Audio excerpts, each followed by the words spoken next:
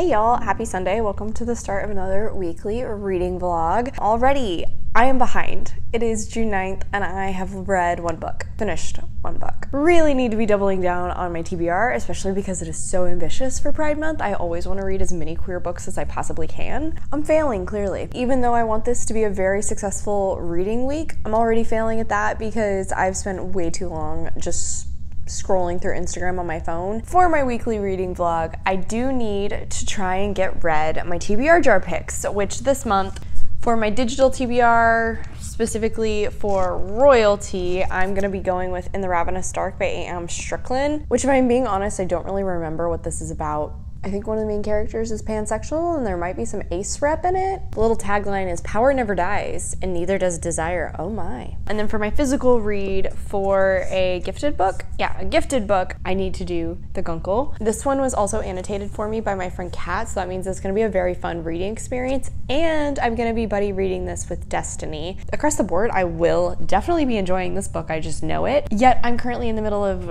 another very ambitious pick, so I don't know when this will happen, if I'm being honest. I am a member of Jane Agaton's Patreon, and every month we have a little readathon for a weekend or like 24-hour, 48, something like that. And this month it was to focus on like your 2024 TBR, and the only book that fit that plus was queer is A Strange and Stubborn Endurance by Foz Meadows, which ironically was Destiny's pick for me on my 12 recs. I have not gotten nearly enough of this read as I wanted. I'm currently at 62 pages and I am liking it, though. I mean, if you need trigger warnings, please check them out, because there's something very graphic and traumatic that happens on page in the second chapter. Right out of the get-go, it was like, oh shit, okay, this is gonna be a little rough, but I'm already really liking the character work that's being done because of that traumatic event and seeing how it's impacted the character and how their circumstances don't really allow for a lot of time to heal. This is set in a fantastical world and our main character is like the son of a lord. He has recently been promised to marry a person from a neighboring country, though his father initially was expecting him to be marrying the daughter. When the main character's preference for men is revealed to his father in an unfortunate way, his father assumes that, you know, this is just gonna implode and it's all gonna blow up in his face. Rather, this opposite country is much more open-minded when it comes to relationships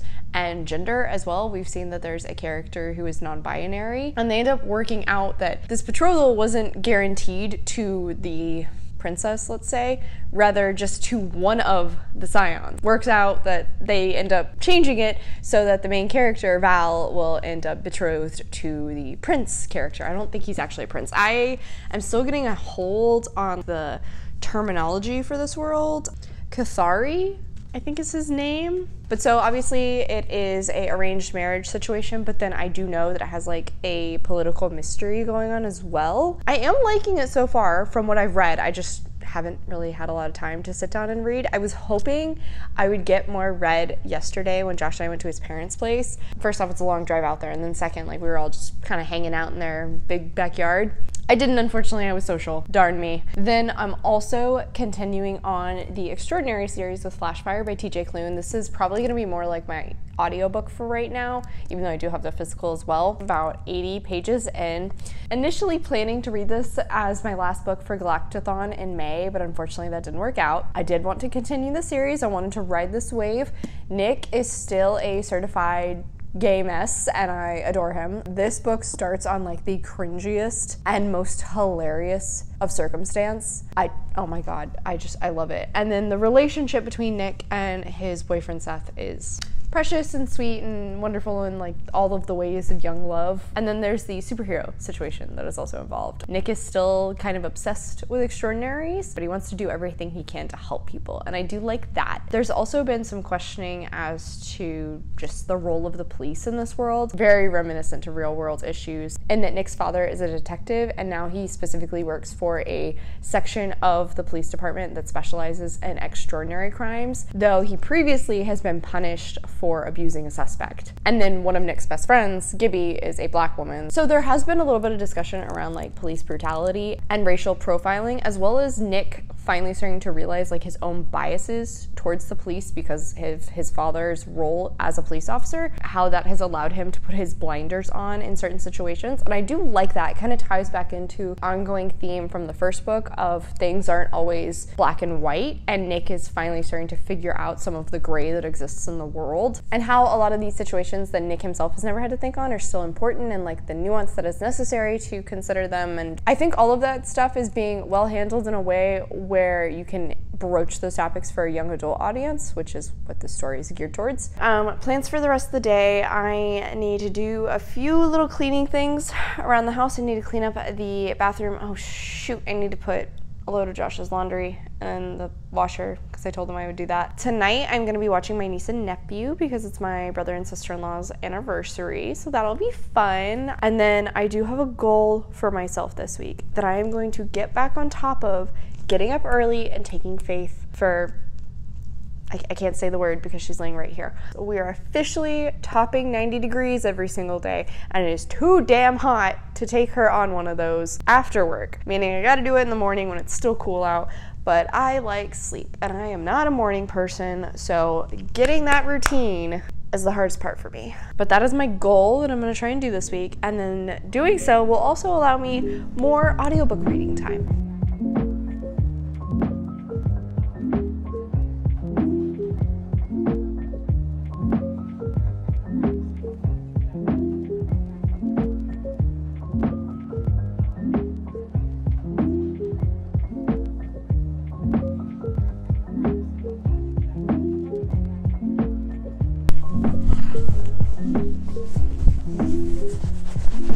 Okay, hello. Happy Monday. I keep getting thrown off about the fact that it's Monday because I went to my brother's tonight, seeing as how on Thursday, when I usually go to my brother's, I have my book club meeting. And it's really weirding me out that it's only Monday. But hi, I hope you had a good one.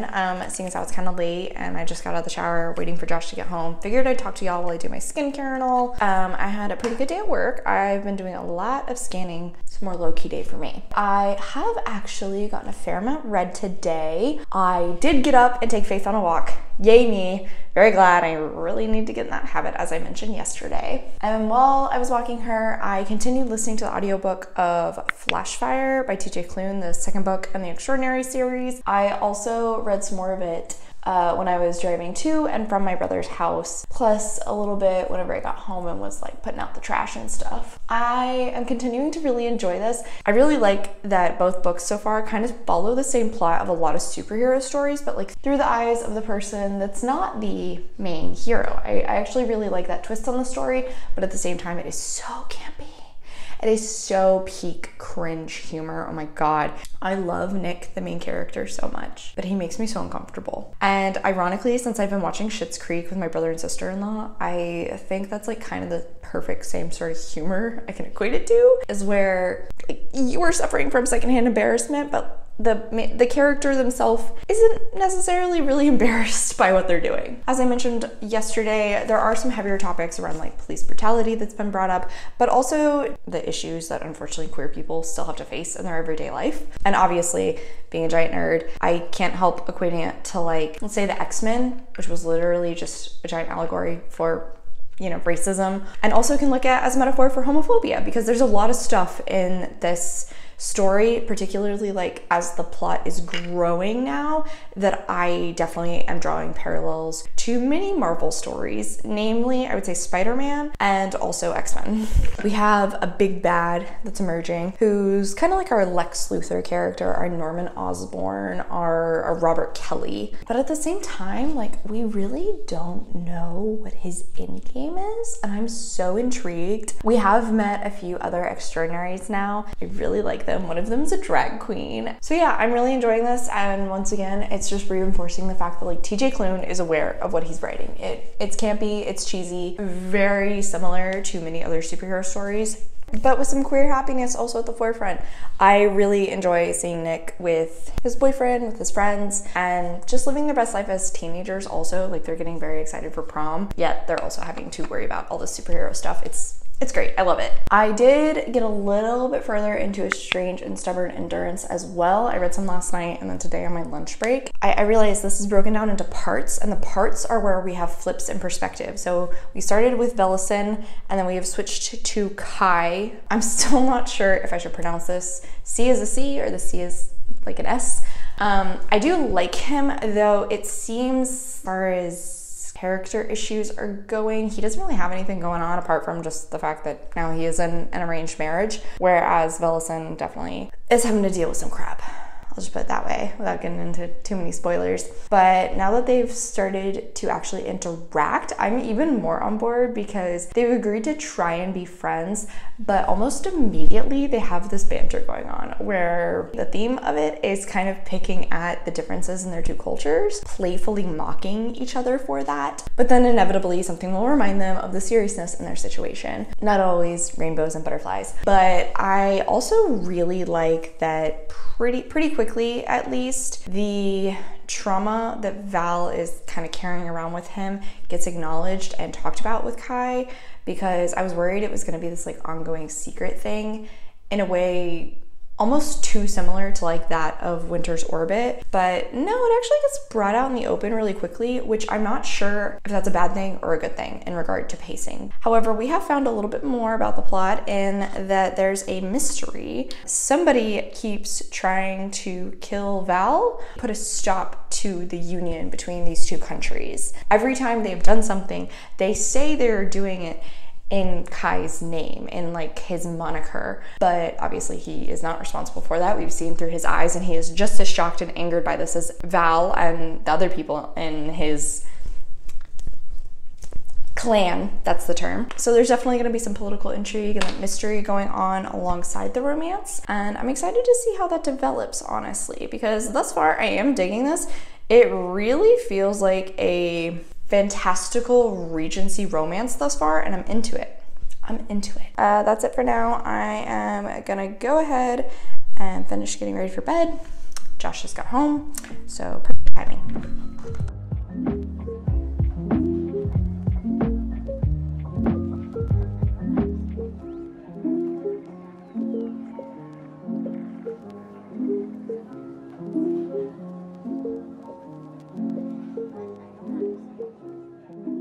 Hello my friends, it is Tuesday night and I hope you had a good day, because I certainly did. So work was nice and relaxed, thankfully. Probably shouldn't say that too loud, honestly, but I got a lot more scanning done, which was really low-key, thankfully. And then on top of that, seeing as how I was doing mostly scanning and half the day went by with no phone calls, I was able to finish listening to Flashfire by TJ Klune, which I had made a good dent in this morning when I took Faith on a walk, but I did go ahead and finish this one out, and it was really good. I did really like this. I think Klune is doing a really great job of like balancing the silly, fun, cringy elements of this series with the more serious aspects, and I'm really enjoying that. I'm very intrigued to see where things are going to go with the last book, but I just love seeing Nick and his friends doing good, having a good time whilst doing that. It's so sweet. Nick's relationship with his dad also just feels very well handled, in that it's so realistic.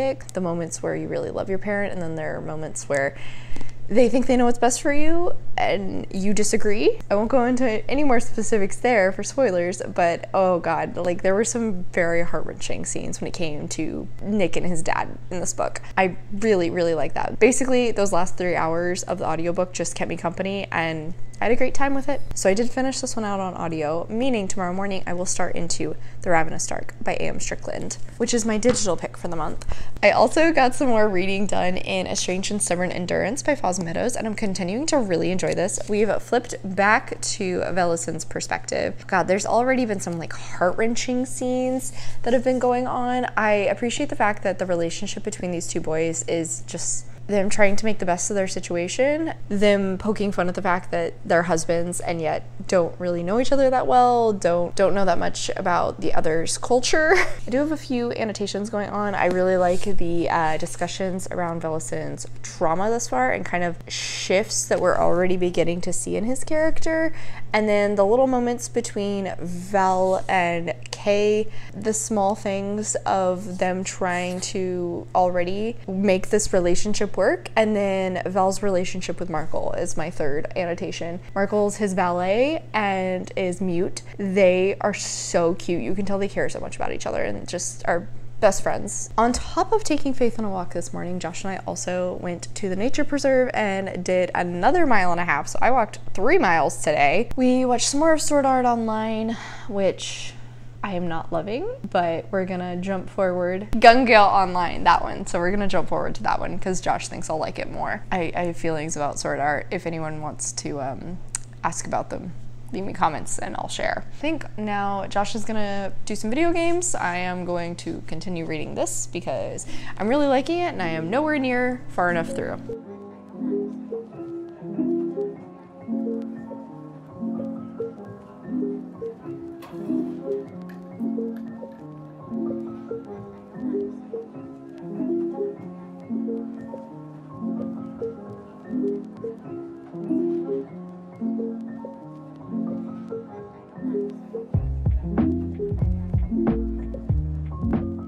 Hey y'all, happy Wednesday. Hope you had a good day. I once again got out of bed, took Faith on a walk.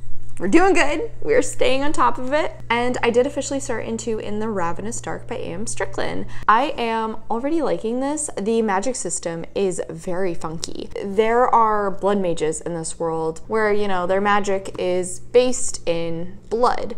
But the specific country our main character lives in is fearful that blood mages will become too powerful. So they partner them with spirits of the dead who then control the blood mages. Our main character's father is an insanely powerful blood mage from a separate country though, where the guardianship isn't really normal. But unfortunately at the beginning of the book we kind of see in the past when he is finally discovered. Then after the prologue we jump to our main character who is now like 18, 19, something like that. And though she does have powers, she has kind of learned to hide them, but she also is she's living a bit of a party girl life. She is constantly drowning her sorrows in partners and wine. However, unfortunately, after a night of debauchery, one of her partners ends up nearly injured and she is forced to save this person using her powers. So she is discovered, she is taken to the kingdom and revealed as this man's daughter who, you know, is insanely powerful because he has a very long line of family members who are blood mages, and it's definitely kind of based on like your ancestry. Our main character is pansexual, as we've seen. She mentions having had partners who are female, male, and non-binary, which is very cool. We just recently met a non-binary character. So I am liking this. The magic system is very cool. Roven herself thus far feels pretty true to the character that's been established, what with like things she's experienced in her life. It kind of makes sense that she's been maybe not taking the healthiest choices at the start. And then it also makes sense why she is so fearful of the Guardians, why she's so distrusting of all of the royals, and then also why she is you know what? No, I can't even say that because spoilers. She definitely has a bit of an attitude, but she is also determined to try and figure out a way to get herself freed from her guardian and out from under the royals to make it so that she is not forced to use her powers for these people who she does not trust and do not care about her. She and her mother have always been a part of the lower class, so she really, there is no love lost between her and the royals, and now being forced to work for them, just making the situation worse. Like I said, I did get up and take Faith on a walk today. Yay, we were staying on top of that goal. I was not feeling motivated for work, if I am being completely honest, but you know, work's work, gotta be an adult. Just had to power through the day. And because I did that, I treated myself when I got home and allowed myself to sit down and read some more of Strange and Stubborn Endurance because I am continuing to really like this. I'm I've surpassed 200 pages now. I'm at chapter 18. Once again, we are back in 𝗖ici's perspective. I like, again, that we're starting to see these two just try and build a friendship. They're just trying to get to know one another. But we're also seeing more and more about the politics that are taking place in Tithina. I'm gonna go with Tithina.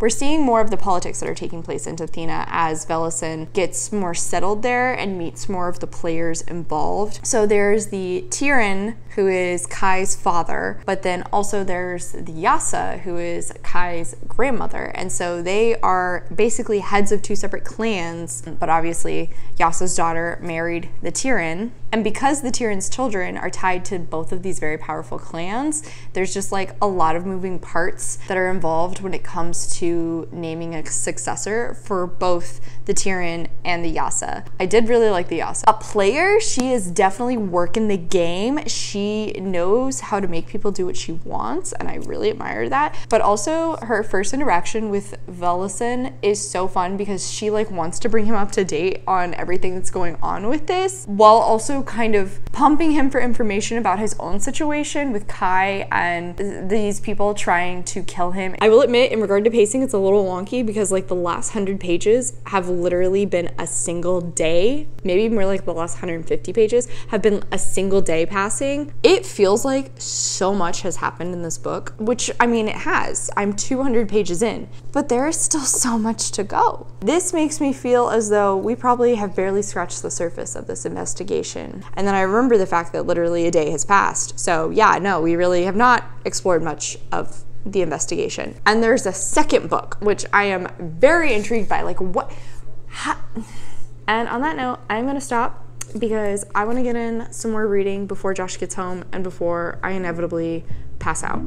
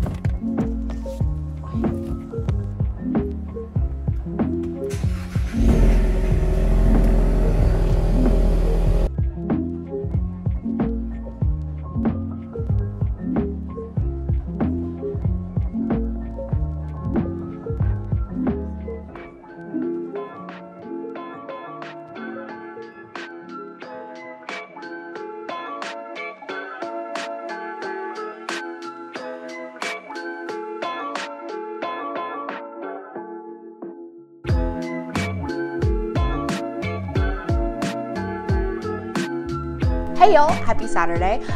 So I just didn't think to update last night, honestly. I had a pretty decent day at work. Josh and I went out to dinner at one of our favorite restaurants. That was delicious. We did a little bit of grocery shopping, then came back. I read a ton while Josh played some video games. It's going so well that today, Josh and I were a little lazy this morning. Once we finally got out of bed, I continued reading some of it. Then we dropped his car off to get an oil change, went over to his parents to have like a Father's Day lunch, took this with me. Anytime I wasn't talking with people, I continued reading. Again, I'm continuing to love this. 60-ish pages left at this point. Yes, I know I have failed when it comes to like reading the owned book for my TBR jar, but I'm not going to complain too much because technically this could also count as a gifted book, and I am going to still try and read the Guncle this month. I will say one thing that is throwing me, most of this plot has taken place across like 4 days. We have the start where 𝗖cie finds out he is going to be marrying 𝗖cie. And then there's like, let's estimate a week of travel time for him to arrive in the other country. Once he gets there, it is just balls to the wall. Let's go, go, go. Like this has been so fast paced. And even at times where like it is slower, they're doing investigating, they're just like talking with people. Even then, I strangely feel like it's fast-paced because I'm just so glued into the story. The characters are very well created, I gotta say. I did notice that I don't think I mentioned previously, Velison's chapters are from first perspective, whereas 𝗖ცი's chapters are from third perspective, and I did think that was interesting. I am going to say again that 𝗖ცი's chapters do feel like they don't have anything nearly as deep or personal in comparison to like Velison's struggling with this recent trauma. But even so, I do still like Kay. I feel like we've gotten to know him very well. Both of these men have really great personalities. I feel like every action they take within the story just reinforces the character that Meadows has created and the dynamics that's developed between them. I've mentioned I really like that they initially are just saying let's become friends, but as the days continue, and especially given the situation they're in the middle of with somebody trying to kill Vel or, you know, harm the royal family, they become more reliant on each other. Because of that, they have to trust one another. And first off, I love situations like that. I mean, I love when it's like enemies who end up having to rely on each other. These two aren't necessarily enemies, they're husbands, but they don't really know each other that well whenever they like establish the trust there. There's just so many little moments to showcase that they're trying so hard to make this work, to make this friendship work. It's not surprising that eventually their care for the other person does start to turn into less platonic feelings. I am really sold on it. I wouldn't say by this point I'm convinced that they're in love with each other, but I'm definitely convinced that like there is something there. This could eventually become a romantic relationship and they can grow to love one another. I would be totally convinced by that. There was a spicy scene. Did enjoy. That was well handled. Again, the timeline messes with the perception of things because Vel went through this really traumatic thing not that long ago. And while yes, there's been these small moments where we can see he is growing and slowly healing from that. Again, like not that much time has passed. That was a pretty rough thing for him to already feel so comfortable. It was a little shocking that like nothing popped up in that moment to show that he was triggered in some way, shape, or form because of what he's experienced. This is going fantastically. I'm really liking this. So much so that I picked up All the Hidden Paths, the second book in the series, when I ran by the library Thursday night. In like the last 200-ish pages that I've read and all of that I've annotated, I've made the decision that I'm actually gonna buy my own copy. But again, I'm liking this enough that I immediately went and got the second, which is not super common for me. I've made more progress on In the Ravenous Dark by A.M. Strickland whenever like I was driving in my car and then when I did a few like chores around the house. Guys, I've made the decision I'm gonna DNF this at 290 pages in. Yeah, I'm like 75% in and I just don't care. I don't care. This isn't Polly. No, the main character just happens to have romantic feelings for two separate people, and I'm not convinced that she has romantic feelings for these two people. I'm convinced she's horny and wants to sleep with both of them. One of which I really don't get because it's literally her guardian, the guy who is in charge of her, the one who's basically like her jailer. He can control her. He can force her to do things. He can force her to not do things. He can literally inflict pain just by touching her. She was taught from her father growing up not to trust these people. Having one of these ghosts tied to your soul is a terrible thing. And yet, like that, she has feelings for him, and I'm so unconvinced by it. It's incredibly ridiculous. I really hate that. Anytime it is showcased, I am so uncomfortable. Then on the opposite side with the princess, Lydia, I'm a little more convinced by feelings there, but for the most part, I just think like these two want to bone. That's about it. Some events that take place in the plot, the impact of them hinges on the fact Lydia and Rovin are in love, have very strong feelings for each other.